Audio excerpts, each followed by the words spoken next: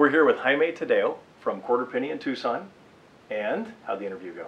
It went fantastic, actually. Great. Nerve-wracking, but I managed. Finally. So, and remind us, what community are you at? Silverado Apartments. Great. Tucson. And this is Leasing Consultant? Yes. Fantastic. And tell us again, this is not your first trip to Tributes. No. Right. This year we got nominated as the best team outside the Valley too. And so yeah. and practically back to back. So now that you've had the experience, was it easier with the team or easier to interview by yourself? It was so much easier by myself. Okay, now you know your team members were watching, right?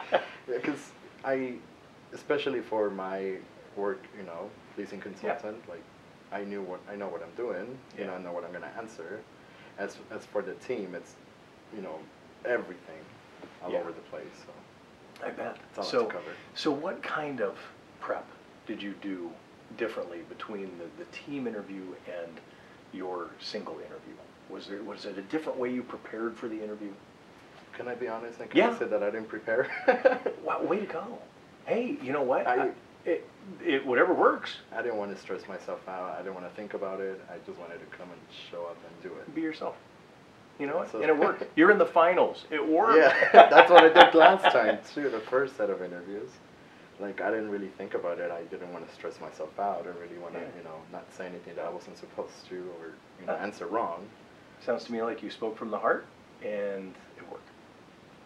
Yeah. So now, then, having said that, I'm going to ask you, what does Tributes mean to you? Wow. Like I told the judges, when I started working, I never thought that I was going to make it this far.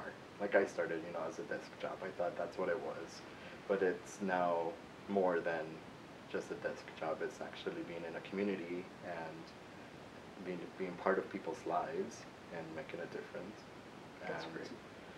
And being recognized for that is pretty outstanding, and I don't have the words to say how grateful I am that I was, finalist. I think you just did, and I think you said it really well. So congratulations, Jaime. Thank you. We will see you at Tributes in May. Thank you so much. All right.